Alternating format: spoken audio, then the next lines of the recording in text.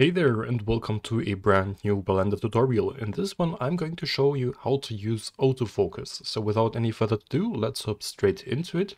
I'm going to just delete my cube and my point lamp. We're not going to need it. I'm going to import a plane and an object that we are actually going to focus on. That's that one right there. I'm going to reset my camera rotation and location, so that we can better see what we are doing, and I'm going to position it in a way that we can see the object. So I'm just rushing through this because I'm assuming that you already have a scene with an object that you want to focus on.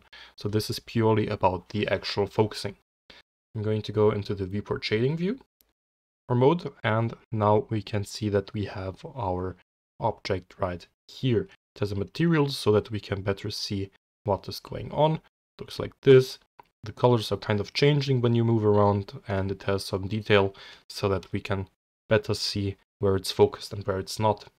So I'm going to enable depth of field in my camera settings by clicking on the camera, going to the camera icon, and then depth of field. Now you can see it's not really focused. I can click anywhere and then Shift A, create an empty plane axis. That in itself won't do much, but that will be our focus point. Let's click on the camera again. Go to the drop-down menu where it says depth of field, and under the focus object, we want to select our empty. You can see that the empty is right there, and that it's focusing on that empty, and because it's so close to the actual object, the object gets kind of put in focus.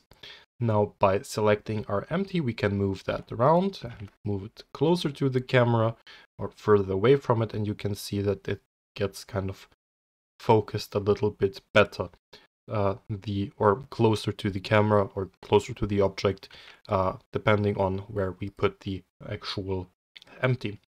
I'm going to make this a little bit more visible by going to the render options in Eevee and going to, let me say, depth of field and enabling high quality slide defocus and jitter camera. It's going to give us a little bit more of a realistic effect. Now next up, I'm going to go to the object constraints properties. I'm going to add a constraint, and it's going to be shrink wrap.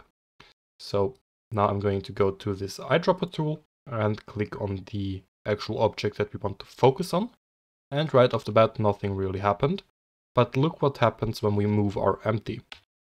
It moves just along the edges of our mesh. It doesn't want to go anywhere away from it. So it just moves in its boundaries, which is really cool and which is what we want.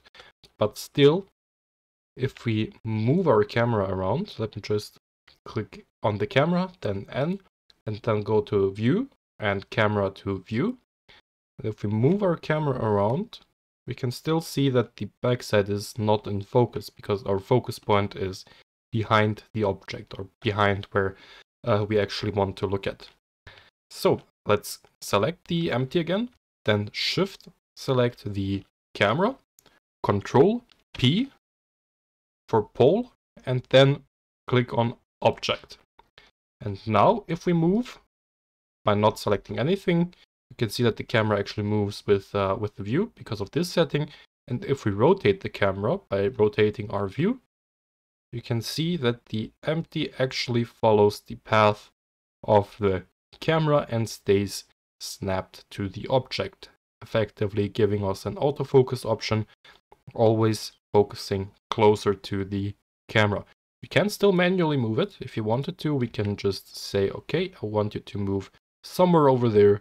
That's also fine, but it will, for the majority of the time, move on its own and always stay clipped to the actual object that you want to focus on. So I found this out yesterday. I was pretty stoked about it.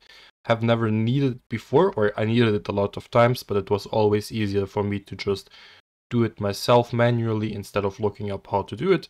But I think this is actually a really good time saver for if you don't want to move your empty around or your focus plane around all of the time.